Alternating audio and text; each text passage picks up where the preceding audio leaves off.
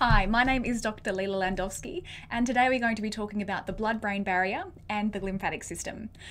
So the brain is our control center, right? So it's controlling everything that we're doing, whether we're aware of it or not. And it needs a very consistent supply of oxygen and nutrients. It has to operate in this very strict range in order to control the body and do it in a regular and consistent way. Now, the contents of your blood, as we know, changes massively throughout the course of the day. For example, following a meal or following stressful situations and hormones being released. So there's a lot of flux happening in terms of what is in the contents of your blood. Now, the brain is very sensitive to changes, so we don't want to have all that influence from the blood affecting the way that the brain works. So the way the brain controls the microenvironment of itself is through the blood-brain barrier. So the blood-brain barrier is what's basically controlling that little microenvironment within the brain. So the blood-brain barrier looks a little bit like this. So on the left-hand side, we have a typical looking blood vessel, which we would find throughout the body. So we've got these cells, which are called endothelial cells, which basically compose the wall of that blood capillary. So the difference with capillaries in the majority of the brain is it has what we call this blood-brain barrier.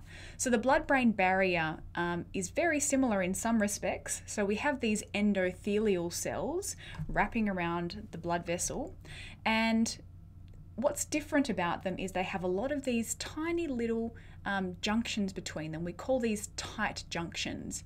And these tight junctions mean the endothelial cells are really tightly opposed to one another, which stops solutes from moving in from the blood vessel out into the parenchyma, so into the brain tissue. So that's the first barrier.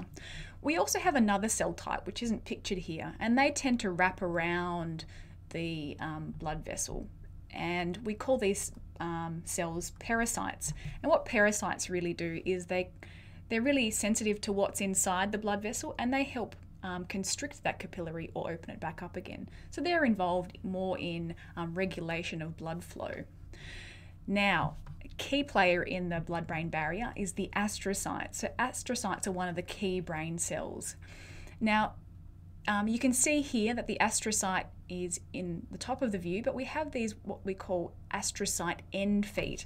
And these astrocyte end feet literally wrap themselves around this blood vessel, providing another layer of barrier that prevents solutes from coming in through that blood vessel out into the brain tissue.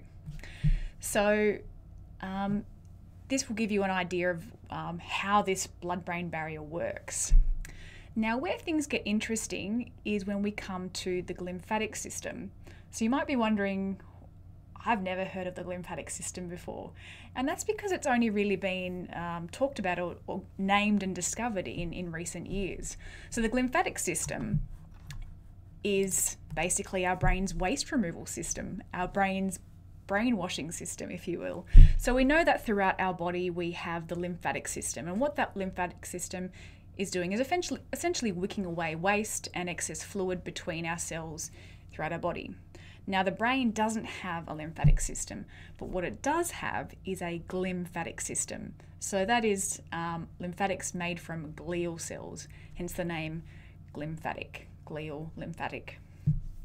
Now, this glymphatic system is only really active when we are sleeping. So during the course of the day, your brain is creating metabolic waste. Some of this leaks out into your CSF, but much of it is staying within that brain tissue, that brain parenchyma, as we call it. Now, when we're sleeping, this glymphatic system becomes visible. So if I can just show you here this diagram. So on the right-hand side, we have a typical blood-brain barrier. So we've got the, we've got the endothelial cells. This might be an arteriole because it's got smooth muscle around it as well. And we've got these astrocyte end feet wrapping around it, creating this really nice blood-brain barrier. Now, when we are asleep, we have this gap forming between the outside of this blood vessel and these astrocyte end feet. So this becomes a perivascular space. So this is where this glymphatic system appears. So fluid has the opportunity then to leak out into this space and is wicked out of the brain, essentially, through the CSF.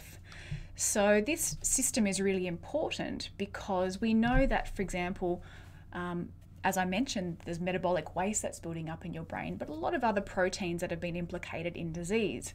So for example, we know that Alzheimer's disease, there's a particular type of protein called beta amyloid, this sticky protein which essentially seems to be building up in the brain. Whether it actually causes Alzheimer's disease is uncertain at this point, but it is certainly implicated with Alzheimer's disease. Now we know that when you're sleeping, this beta amyloid gets taken out of the brain through the glymphatic system. So we know that the glymphatic system has really important implications in health and disease. So it's only active, well, it's mostly active when we're sleeping. So if you're not sleeping, you're not getting rid of that waste. So pro tip, make sure you get your 8 hours sleep at home.